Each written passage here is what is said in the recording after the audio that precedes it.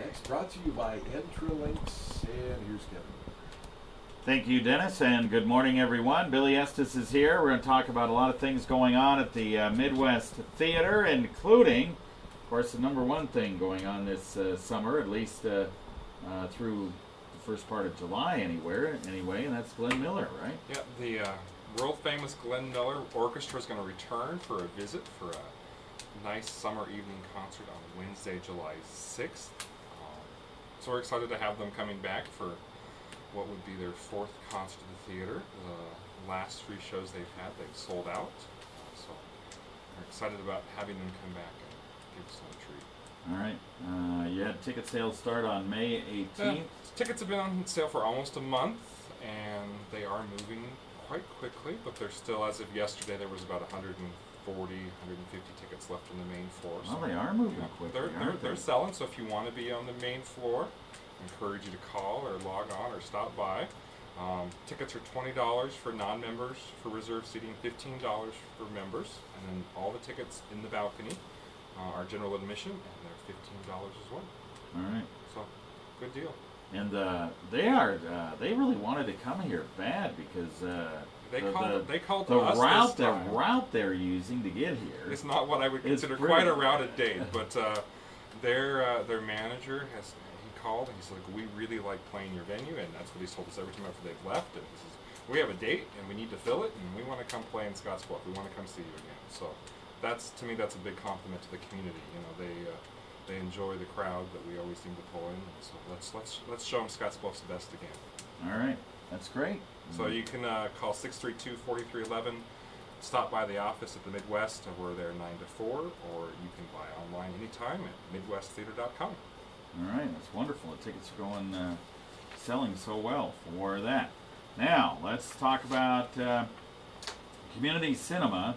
And you watched this movie, I guess, last night, yeah, right? I just finally, after having it on my desk since August last year, finally got around to watching our June community cinema film called Two Spirits. This is the last of this current season that we're going to have. The film addresses from the Navajo or the Native perspective of someone being two-spirited in gender and identity, and it was really interesting. Followed a hate crime murder that happened down in Cortez, I forget how long ago, probably 10 years ago or so, Fred, and how the community kind of came around and embraced him, and the difference between Native American culture and religion, and the way Western culture and religion treats two-spirited people is an interesting perspective, and the film was a great watch, and I even watched it with my kids last night, and we had an interesting discussion about it. So community cinema is about talking, That's and so that's what it's about. come down to the theater. That's going to be a week from tomorrow, the 23rd. That's at 7 o'clock.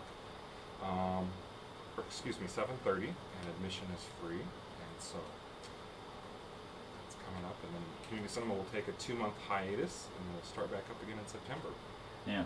And you're getting more and more response out of the community cinema stuff, right? We've been averaging 70-ish or so people at every screening. Some of them a little less and some of them a little more, but we've had a great season, and it wouldn't be possible, without the support and the partnership with, NET Television out of Lincoln, and then of course, Nebraska Humanities Council supported this financially this year to support it, and then we've had a great moderator, Colin Croft, that has been helping us out for our 3rd season, and hopefully I call him every so often. Hopefully Colin will be coming back next season. I haven't asked him yet, but here we're going to guilt him in right here on the radio, so hopefully he'll be back again to moderate for our 4th season with us. And I think community cinema has complemented the programming at the theater.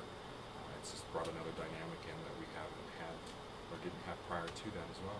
So I love documentary films, and come down and watch one with us. All right, that's a week from tomorrow. Yes. Two Spirits over at the Midwest Theater. We're going to talk about other things going on right after this. Service you can trust Intralinks Technical Solutions. Megamind. Small or medium business computer system up and running. Computer viruses I may not have a mind after virus tomorrow. protection can cause problems for your small business. But Intralinks keep you You guys got a lot of good stuff. What's that? We have a movie the following weekend, but I don't have it booked yet. So Oh, okay. we're going to show movies all summer that we don't have something else Yeah. Facebook.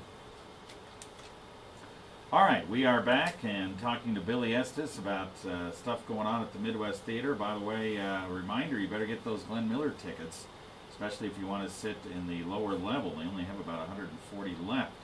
So give Billy a call over at the Midwest Theater or log on at midwesttheater.com and get your tickets for that. And it's coming up on July 6th. And one of the other things you guys have, of course, during the summer is the big Matinee Madness movie list. Yes. You had one of my favorites, Ramona and Beezus. I know I probably have to hand in my man card, but nevertheless, I liked Ramona and Beezus. What can I say? Maybe it was because I was watching it with my grandkids. I would say I don't know. 610 people agreed with you last week. They enjoyed it as well. Yeah, So, it's a good show. but tomorrow on tap for summer movies, we have Megamind. Should be, I've not seen it, has Will Ferrell's voice in it, and I forget Tina Fey. Oh, Tina Fey. Lovely, Saturday Night Live alumnus, so it should be wonderful. I hope that I have a mind at the end of the day tomorrow. If we have another 700 people, it could be interesting, but always great. There's never a dull moment during summer movies, and there's a reason that we call it Summer Matinee Madness, and because it's kind of crazy. Doors open 12:45.